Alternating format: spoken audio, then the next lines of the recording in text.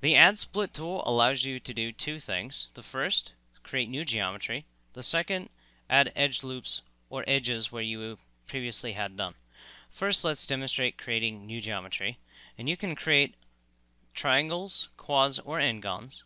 And to place the vertices of these polygons, you simply press the left mouse button where you would like them to be. Just like this. See, there's a triangle. And to finish off the polygon, you must close the loop. And a quad, of course. And, of course, also n-gons. The second thing you can do, which I previously mentioned, is add edge loops where there previously were no loops. So, for instance, I have this edge here highlighted. I can highlight this edge by hovering over it. And going from one edge to another, I can create those edge loops.